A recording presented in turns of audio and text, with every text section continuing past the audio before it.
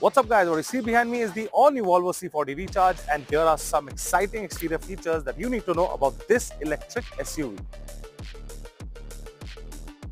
So starting out with the front end, what you see over here is an all LED headlight. You get the DRS that's placed over here. You get pixel LED technology. You also get an LED fog light. And what you see over here is the front bumper that's finished in the body color. So this is how the side profile looks like. And what you see over here are these 19-inch dual tone alloy wheels. They are finished in this aero design.